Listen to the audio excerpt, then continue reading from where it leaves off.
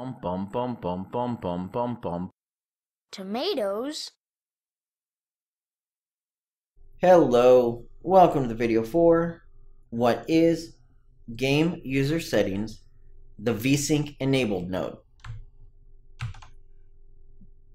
Now with the VSync enabled node, basically it allows you to turn on and off the VSync on your customer player's monitor. VSync is the refresh rate of the monitor. It can be a variable, it can be 30 all the way up to 200-ish. The monitor I'm running on now is currently set to 144. Generally, that's the refresh rate of the monitor, how many times per second it refreshes. A lot of professional gamers prefer a higher refresh rate and not to have VSync enabled because it allows them to have better latency and they can react faster to in-game events.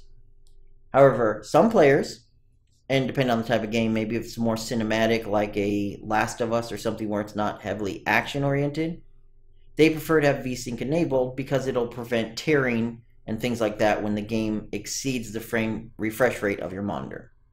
Long story short, on or off depends on the player. Give them the options. Now what this does is, if I was to play this, is it's going to set an upper limit for the frame rate, the refresh rate of your game based on the settings on your monitor. Now if I was to run a stat FPS, we're going to see 60 because I currently have a set frame rate limit of 60. And I hit apply. Let's change my resolution here. We're currently capped at 60. If I was to go to unlimited and hit apply, well, we're going to see 300-ish frames per second. Now if I was to turn on my VSync and told it to hit apply, it's going to cap it to the VSync of the monitor. However, I can't really show that. I'm recording right now at 60 frames per second, which means it's going to fight with my refresh rate on my monitor between the capture program and this, and now you're seeing the frames per second bounce up and down. But the key here is VSync enabled limits it to the refresh rate of my monitor. VSync disabled limits it to whatever frame rate limit I have it set to. VSync is a cap.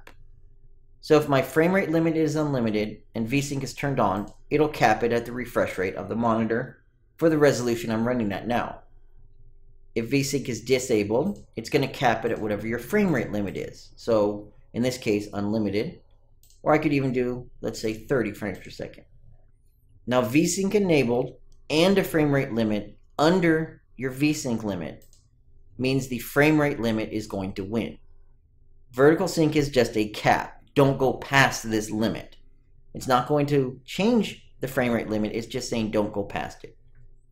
So let's close it down and look at the node. Node's pretty simple. We have two of them.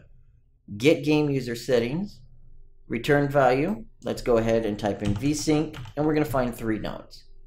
We're ignoring the dirty node because that's a different video. We're worried about is VSync enabled and set VSync enabled.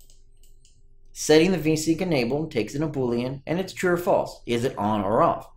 Simple as that.